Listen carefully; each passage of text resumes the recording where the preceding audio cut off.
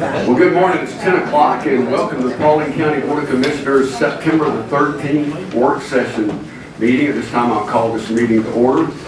And again, thank you all for being here participating. Brian will bring forward the citizens wishing to speak on agenda items.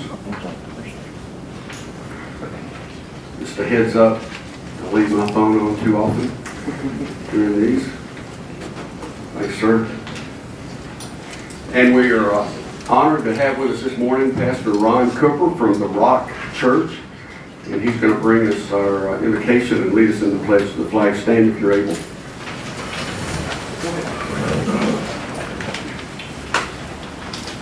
I pledge allegiance to the flag of the United States of America and to the republic for which it stands, one nation, under God, indivisible, with liberty and justice for all. Let us pray. Thank you, Lord, for this day. We ask your blessings upon this work session today, that you give us solutions to our problems, that you give us wisdom to deal with them. Lord, I pray that it's a very productive day. For Lord, we know that today is a day that you have made, and we'll rejoice and be glad in it, that it's not just a common day, but it's a day that you've made. Lord, we give you thanks for all things in the name of Jesus Christ. Amen. Amen. Thank you, Pastor Cooper, so much for being here. We appreciate it. I'd like to announce that Commissioner Ron Davis is in Blairsville, Georgia this morning, getting ACCG leadership training. So that's why he's not here. Under minutes, the August 28th, 2018 work session minutes and the August 28th, 2018 board meeting minutes are available for review. Under positively following this morning, we have the commemoration of just a few days ago, the 17th annual 911 memorial ceremony that took place, or one of the places that it took place was Mount Tabor Park. So that's what we're going to show you this morning.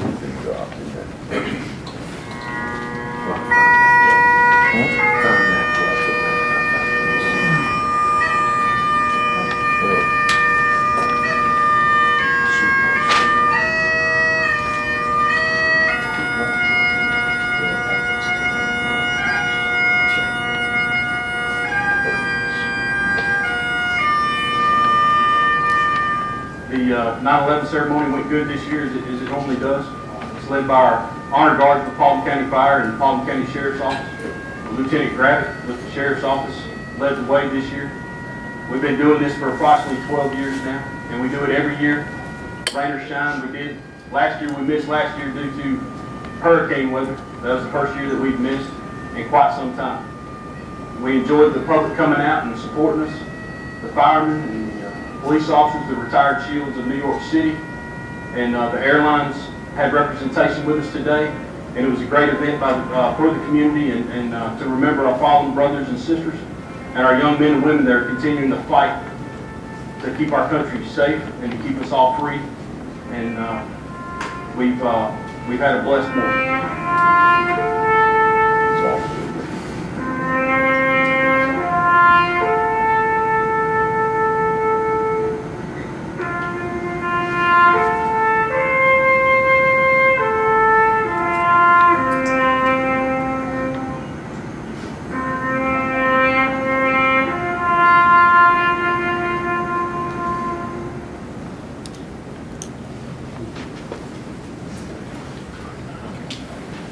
May we never ever forget, and we've got Colonel Hutton and Deputy Stroley here with us.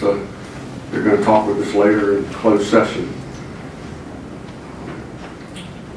Brian Acker, our Human Resources Director, began to come forward and is going to announce our Paulding County Award from the Health Promotion and Wellbeing Grant from ACCG, the group through the Group Health Benefits Program.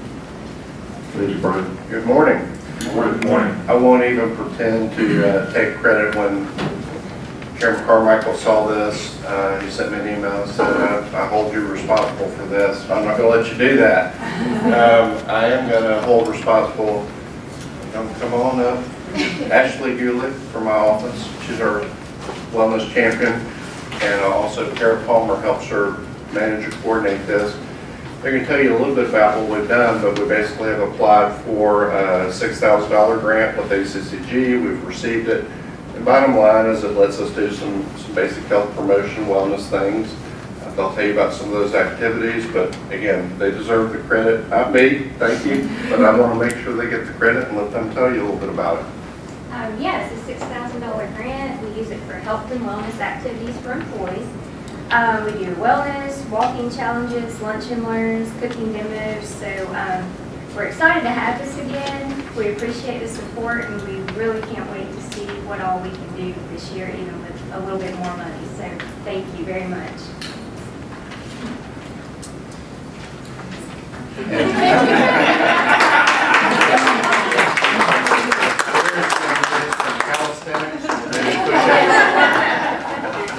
Thank you very much. Thank you. Thank you all.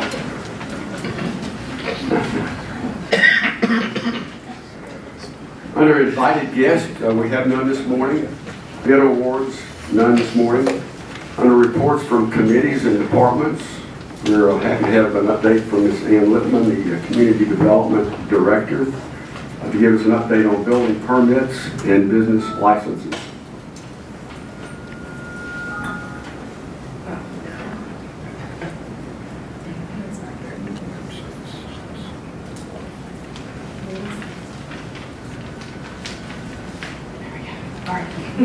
Thank you all for having me at the beginning of each month to talk about what's going on in community development, specifically building permits and business licenses. As you can see, permits went up in August. For the year, we have had 4,261 permits issued. The breakdown between single-family detached and non-residential, we've had 1,121 single-family detached and attached permits, and 127 commercial permits.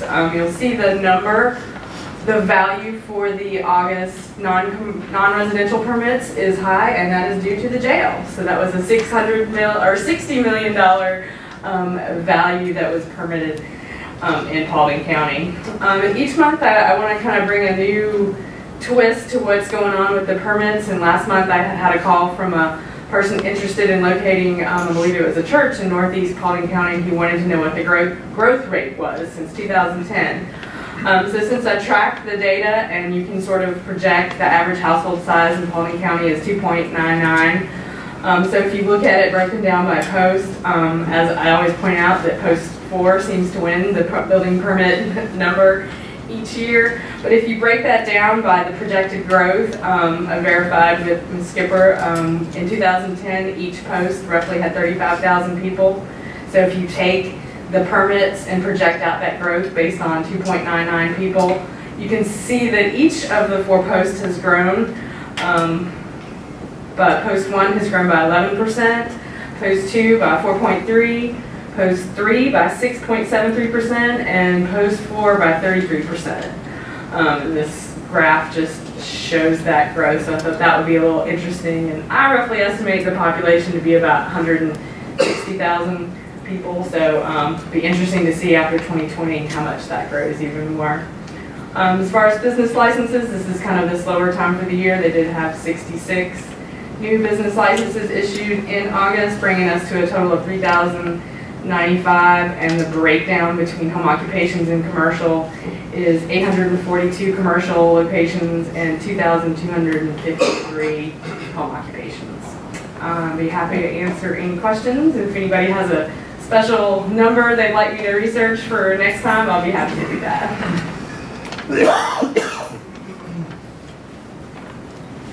Thanks, Ian. Thank you. Under public participation on agenda items, Ms. Lynn Backlini is going to come forward and talk about new business number 2.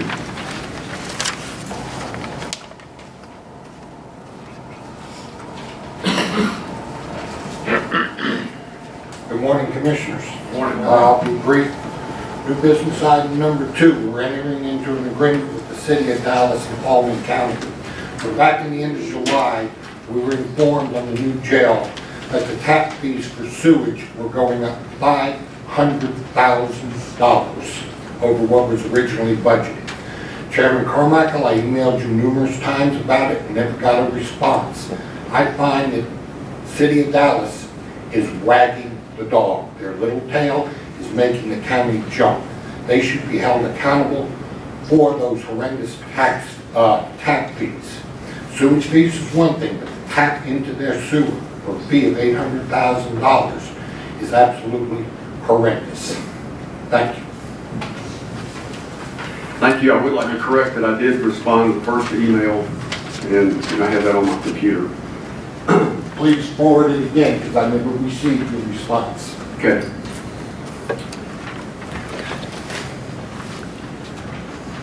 Under the consent agenda, discuss action on 3 consent agenda items. Number 1 is to authorize the chairman to sign a utility easement with Carroll Electric Membership Corporation, EMC, for system upgrades at Mulberry Rock Park, adjacent to Mulberry Rock Road. Number 2 is Paulding County Sheriff's Office request to officially retire K-9 Major from his police K-9 duties and become surplus property of the county. If granted, K-9 Major will live out the rest of his days with his current handler, Lieutenant Billy Hurst. You can come up if you like to. On the consent agenda items, That's fine. we don't require any explanation unless That's fine. commissioners request. I was just going to give y'all some stats. Number 3 is to authorize the chairman to sign and submit the annual Association of County Commissioners of Georgia, ACCG Safety Discount Verification Forms. Would any commissioners like to bring any of these 3 items up to regular session, to regular part of the agenda? I wouldn't mind hearing from Mr. Hutton. Colonel Hutton, go forward and give us the information that you have. It would be greatly appreciated.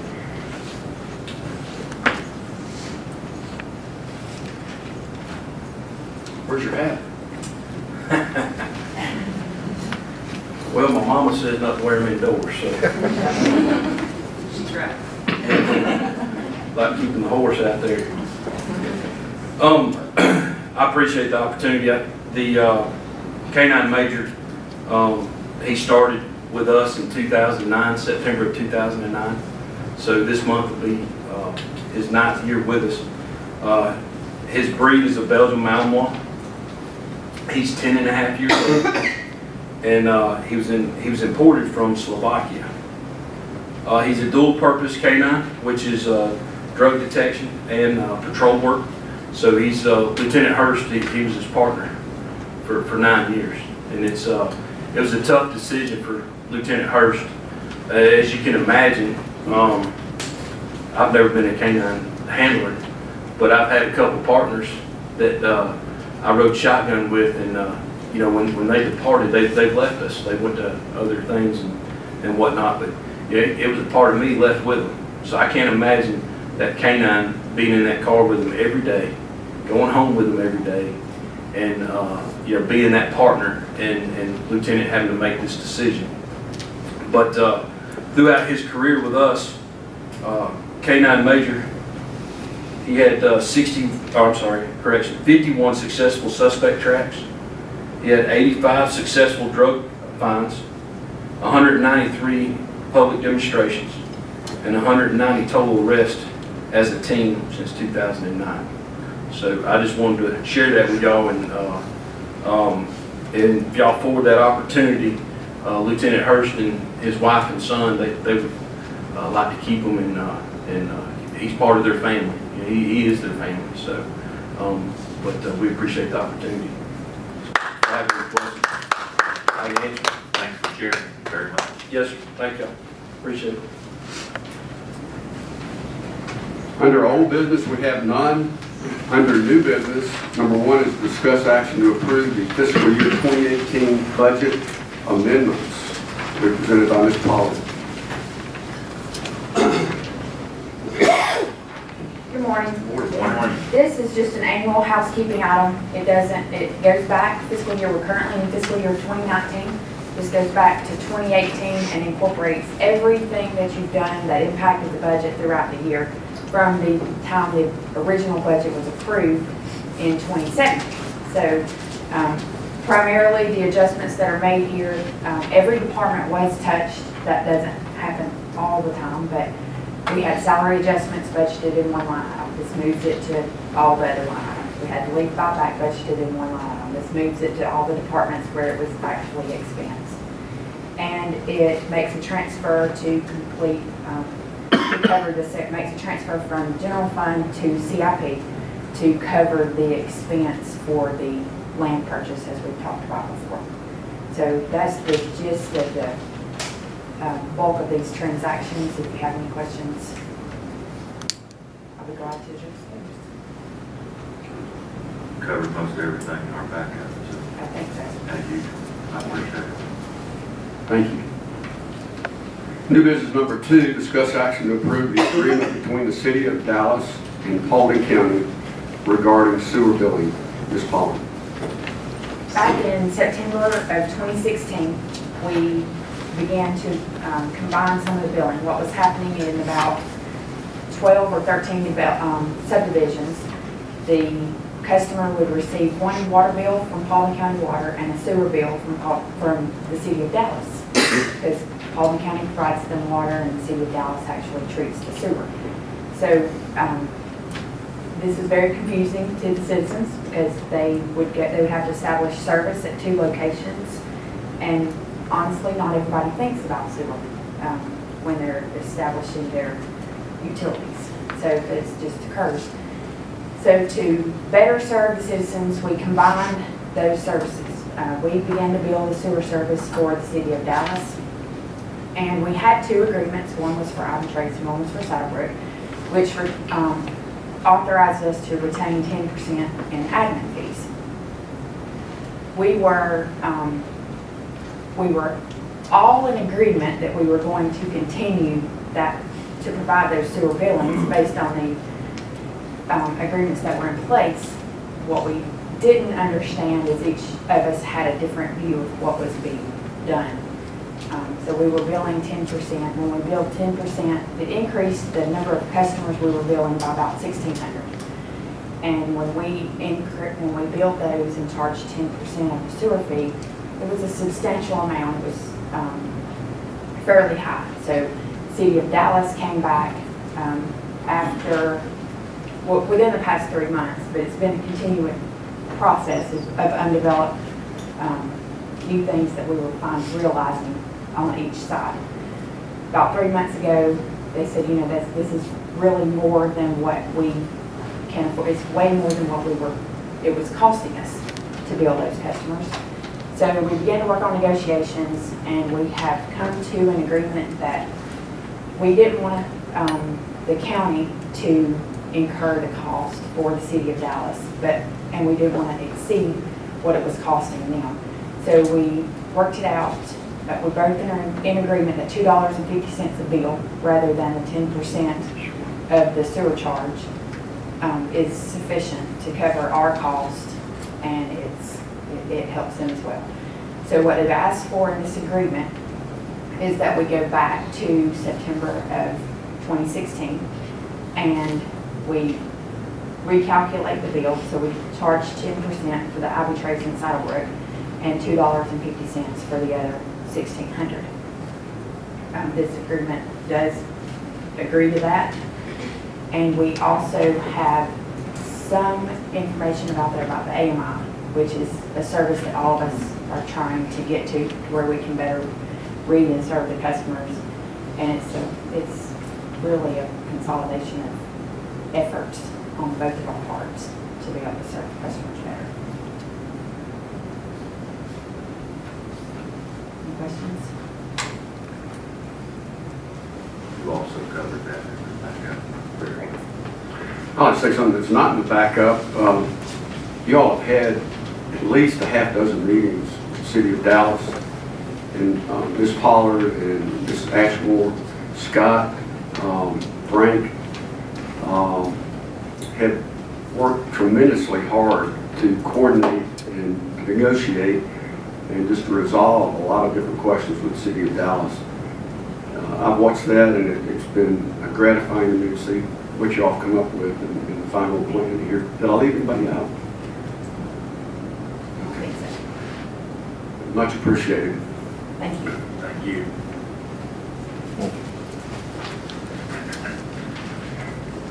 Item number 3 is discuss action to approve a supplemental agreement in the amount of $82,025 for Atkins North America Incorporated for construction, engineering, and inspection services for an additional 965 hours. And standing in for Mr. George Jones is our own Scott Bidwell. It's been a while. You might want to get your hook ready. I've been known to grab the microphone and stay a little while. If you're expecting George, I'm sorry. I know you'd much rather see George up here presenting on DOT, but he's not able to be here with us kind of on short notice, so I'll cover what I can, best I can, and answer any questions you have. The short of it is that our bridge projects are underway up on Dallas Ackworth Road. As y'all know, it's been a sort of a long bridge project with a detour through there. And we are winding down, the good news. I think next week they'll be shifting traffic to the new portion of the North Bridge, which is Pickett's Creek. So traffic will finally be on the new bridge at both locations on the wider portion that we put in initially.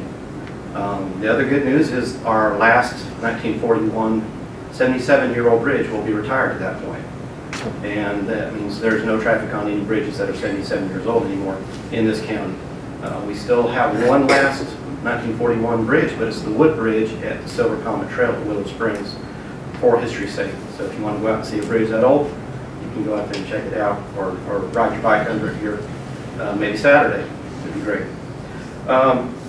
With a little bit of length of extending the contract down out to December, we're going to need some more project management services. And we've got a contract with Atkins for the project manager at a previously agreed contract rate, and this will cover us on through the end of the year.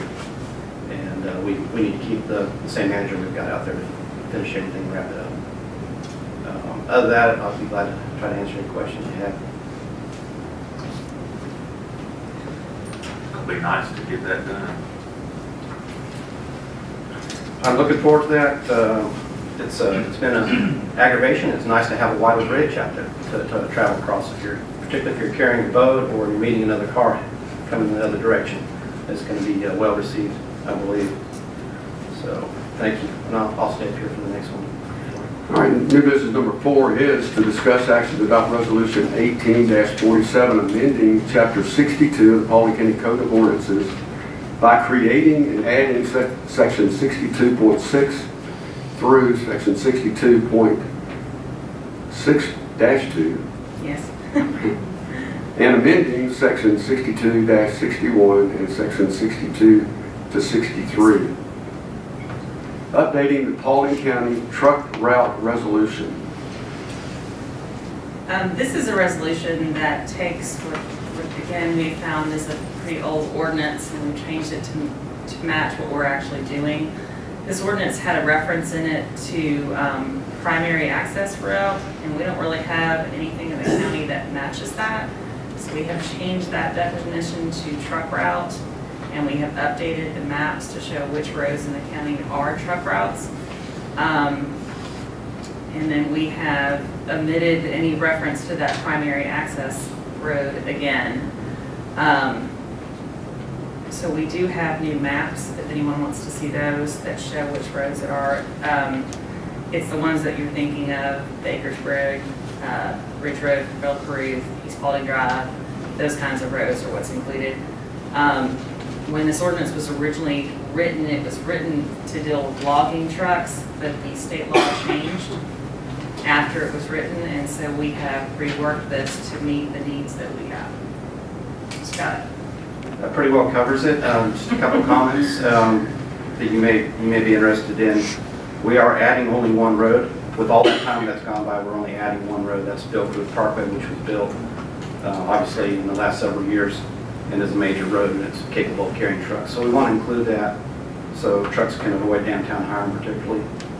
Also, we are removing 10 roads, and a lot of those roads are more residential in nature now over time and are not necessary for through truck traffic. A couple of roads I would like to point out, Cedar Crest Road.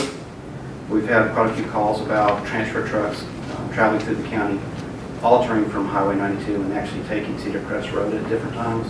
That's generated some calls and concerns. And we can't completely control truck traffic, but we can put up signage and direct the trucks on which way they should go so that the heavier loads go where they belong, which is more direct to the state route. Also, Seven Hills Boulevard was on that old truck system, and that's been taken off along with several other roads that you have in your backup. This brings us overall from about 30 roads down to 20 roads that are designated truck routes.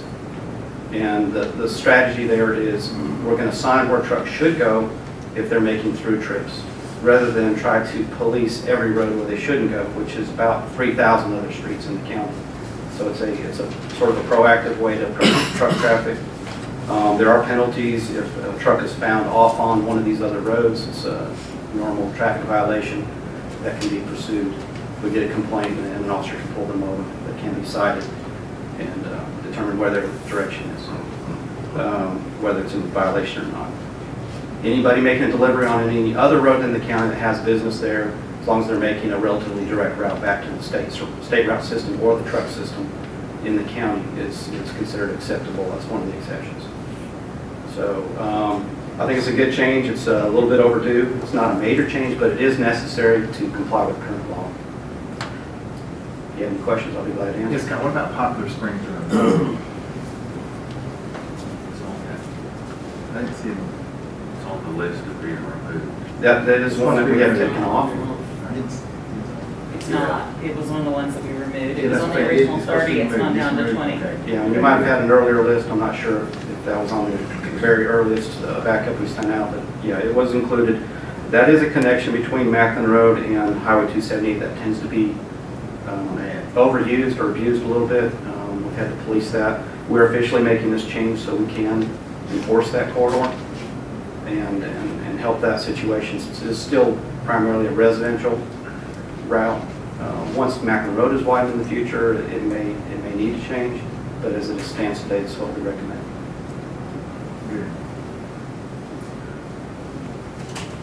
Great. Prefer that we read the list, because we can do that. Did the list originally had, I believe, 13 roads that were removed?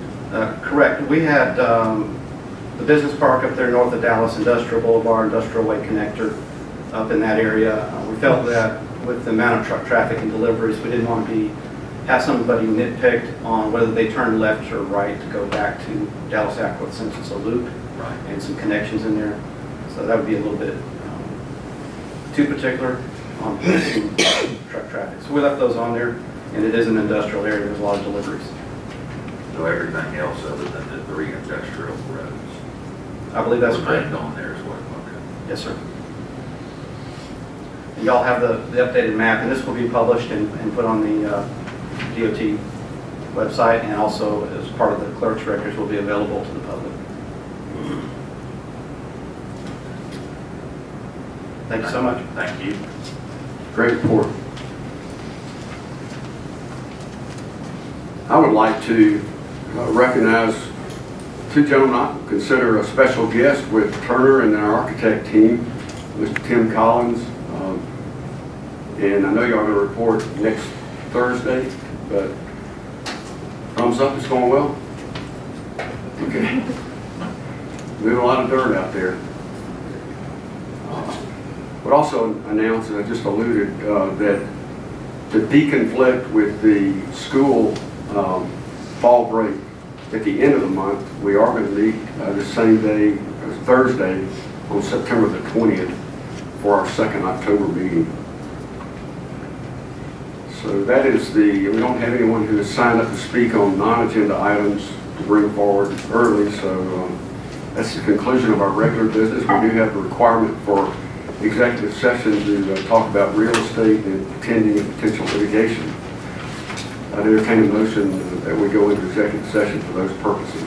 I'd like to make a motion to go into executive session for real estate, pending and potential litigation, and I would like to add personnel on there. We have a motion go into executive session, adding personnel by Commissioner Pownell. Is there a second? Second by Commissioner Collette. All those in favor say aye. Aye. Any opposed? Carries 4-0. We stand adjourned to go into executive session. Good afternoon. We'll call the work session back to order. And during the executive session, we decided to add something to the agenda, and Commissioner Pownell's going to read that, describe it. All right, I'd like to make a motion to add to the agenda to approve the purchase of real property from Jerome and Jessica Dawkins, consisting of 3.034 acres located in land lot 161, the 3rd District, 3rd Section of Paulding County, for $73,000. The property is for the Paulding County Reservoir. The chairman is authorized to execute all contracts and documents necessary to complete the property purchase. So we'll add that to the agenda here at 2 o'clock, and we think we can make that. Entertain a motion to adjourn. We need It's what I gave you. a second and vote on that. Second. Okay, we do have to vote on adding it to We have the to vote to agenda. add it. We got a motion, Commissioner Pownell, and a second Commissioner Crowe. Any discussion? All those in favor say aye. Aye. Any opposed? Carries 5-0. And now, I'll make a motion, we adjourn. motion to adjourn. Is there a second? Second. Second by Commissioner Collette. All those in favor say aye. Aye. We stand adjourned.